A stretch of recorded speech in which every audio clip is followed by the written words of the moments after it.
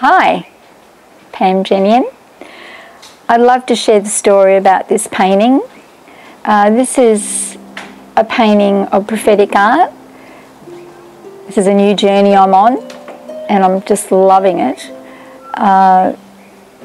This painting means a real lot to me because I actually didn't know until the end what it meant. While I was painting it, I was really questioning God and saying, what is this about? You know, I don't understand it. So anyway, at the end he did tell me what it was.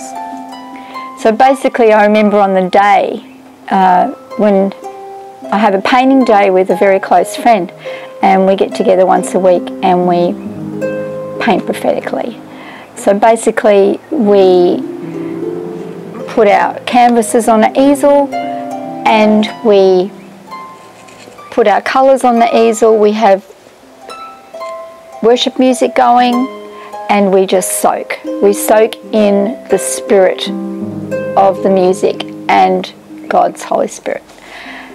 And we are desiring for a work of art to come forth, and using this exercise or technique, whatever you want to call it, this painting came that day. So that day I didn't have a canvas, and so we went down to the local opportunity shop and I found this canvas, but I didn't like it because it had these circles on it.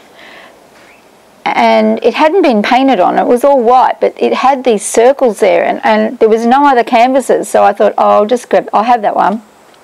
So I took it back, started painting, and I honestly put layers of gesso and paint over them, trying to get rid of those circles because I didn't like them, but they just wouldn't disappear. And so in the end I thought, oh well, I've just got to accept the circles are there and God just used them. You know, I don't know what they are. So basically at the end of the painting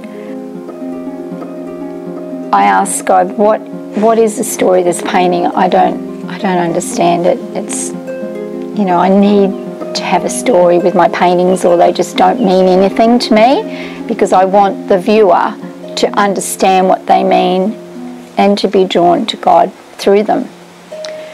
So I heard the Holy Spirit say that the circles were the chains that had been broken over my life. And I said, what are the crosses? There's like 1, 2, 3, 4, 5, 6 crosses there. What could that be? And he said, they are the crosses that you've had to bear. And of course, you know, that just like hit me as the truth. I know that's the truth. It's very personal to me. And so this painting absolutely means so much to me. So I just hope you enjoy that story.